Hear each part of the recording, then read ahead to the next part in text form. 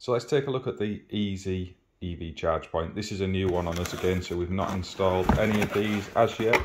As you'll have seen on the channel, we are typically in the Hypervolt Crew and the Zappies, but we're starting to branch out into a few more of these charge points now as customer requests are changing. So we're seeing a few of these popping up on our order inquiry forms, and this is an untethered charger.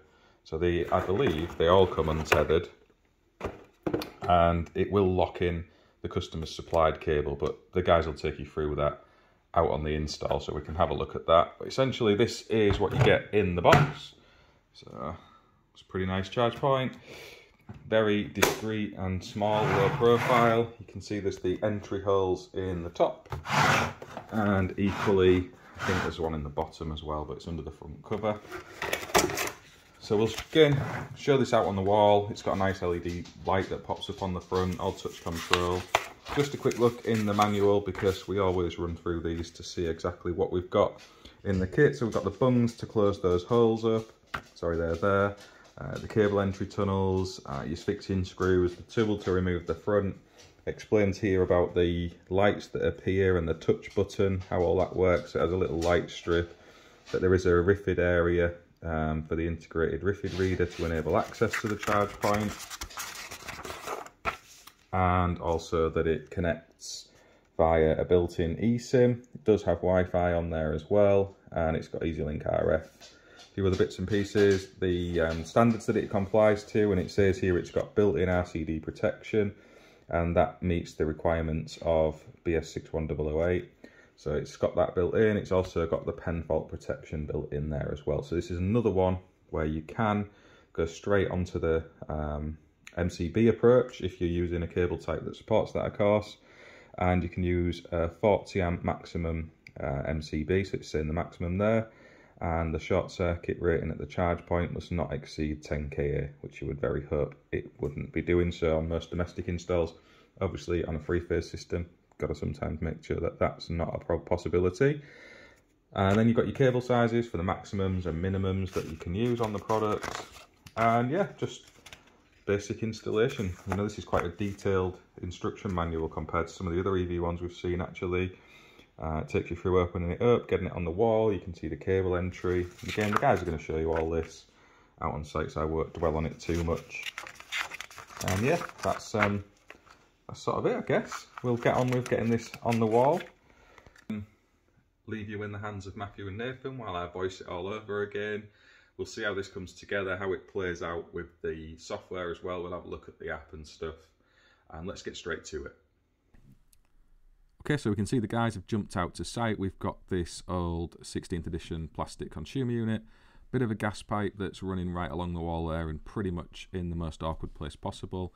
But we'll work around it. We do have to keep a minimum distance away from that. If you are not familiar with the rules on keeping cables and equipment away from gas pipes, go and check them out. You can run your cables closer to the gas pipe than you might realise, but other equipment you need to try and keep a safe distance away. And you can see Matthew's just checking for that here before he marks his fixing holes. He's going to make sure we get this a safe distance away so we're not causing a problem. And you can see in terms of the bonding that the gas pipe is bonded there. Strictly speaking, it's probably not at the appropriate distance from where the cable enters the premises, but because we can see it along its entire run and we know there's no joins in there, there's absolutely no issue with that as far as I'm concerned. And you can see here Matt is just marking up and making sure he's level with his back plate. You'll have noticed on the video that dropped out last week the little bit of a giggle we had over him not quite getting that dead square first time. So he's making an extra effort here to make sure he's on it, and he's going for the no glove approach today. So he said last week with his single glove it was just because he couldn't find one. You can see he's drilling his holes here, and we've got the extractor on the front of that drill, so it takes a lot of the dust away, less sweeping up, less potential to cause any aggravation of your own lungs. Double win for me. So I'll just get all that drilled out and then they can get the back plate fixed on. You can see Matt is just going to start popping this on the wall now, checking his level, and this is the openings in the back plate. So you can see there's 3 on the top and that 1 in the bottom, and they're just going to bung up the holes they don't need and get the grommet input that comes in this kit for the cable to slot through and into the charge point itself. So you can see Matty just forcing those stuffing glands, sorry, the grommets into the openings to make sure they don't have any issues with IP ratings and such. And these are weather rated, so they can be used outside. You can see there they are a tight fit, which is what you want. You don't want these to be allowing any moisture to ingress to the charge point, especially if you have it out in the open. So a little bit of a fiddle there, but yeah, he's just about got it, and then we can move on to getting this wired up. So I think he's making sure he gets his entry gland in the right hole. I think they're going for the middle hole on this one, and yeah, that's sort of where we're up to on that. Pretty much there with the cable dropping in. You can see the last opening. I think they're just going to try it out and see how much they need to strip now.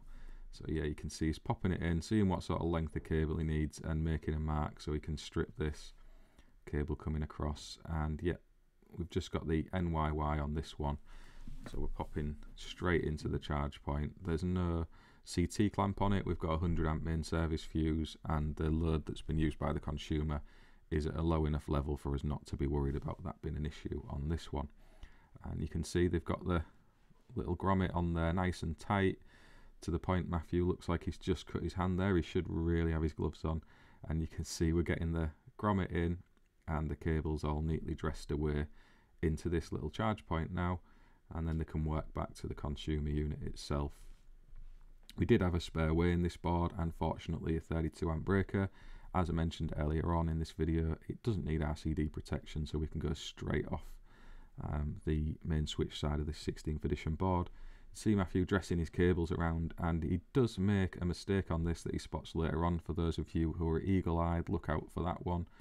You can see he's stripping his end there, and he's using his side cutters and not his croppers, so I'm going to have to deduct 10 points on this one. And again, these have a little Allen key screw terminal on, so just tighten them up enough and then go back with your torque driver at the end to make sure you've got them set to the right levels.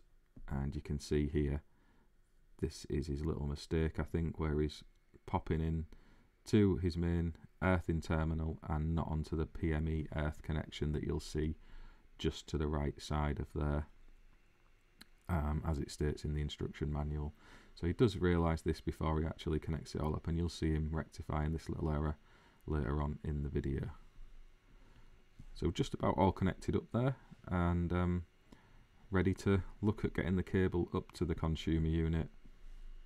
So he's just spinning that down. So this is his wires all connected up. Again, the CPC is still in the wrong terminal, but we'll ignore that for now. And the cable route up to this consumer unit, you see we're going to go across and up to that board, and then get the wiring dressed in and away. So we're nice and neat. Or as neat as we can. We couldn't get into the top or the sides of this consumer unit. It was all knocked out across the top. There was nowhere to get a gland in, so really that was the only space for it. And that's where the charge point was required by the customer, so they've made as neat a job as they can with that. And you see that's Matthew just connecting that CPC there, so it goes into the PME side, because this is a TNCS PME. And then the front cover just locks down, clips onto it, and that's it. It's in and done. You can see there he's just popped the power onto the charge point, and you'll see it starts to do its thing, has a little fire up, and it needs commissioning and setting up through the app now. And again, this is a pretty easy one to get set up and onto somebody's app on their phone so they can control it. This is Matty just putting it through its test sequence, as you'll see, using his TIS MFT and the EV100 adapter. Always test your charge points when you are installing electric vehicle charge points. And that's it on the wall. You can see the cable routes there. They've got the linear invisible clips onto the cable dropping down to the charge point. You can see it's just running through its little update. So that's what it means, is it's clicking up the bar there. It's going to update the latest firmware from the Internet of Things and make sure it's all set up for the customer. And that's important in terms of security. There's often updates to these to make sure that they're not open for access to people who might be trying to get into a network of type for someone's actual installation. So yeah, it's an important part when you are installing these to ensure that they are on the latest firmware and connected to the internet. And these do come with the capability of both Wi-Fi and cellular connections as well, if I didn't mention that earlier on in the video. And that's kind of it on the wall. Customer's been taken through how the charge point works. It's a really simple one. It's only going to be used on rare occasions. This is largely as a backup because the customer charges their vehicle in the workplace, but it's there for them now as an option, and we've done it with as little damage to the existing equipment as possible, and trying to reduce costs for the client as well by not installing an additional consumer unit or replacing the main current consumer unit. Perfectly safe and sensible way to go about approaching this one, and yeah, that's the EASEE EV charge point. Thank you all for watching, and we'll catch you on the next one.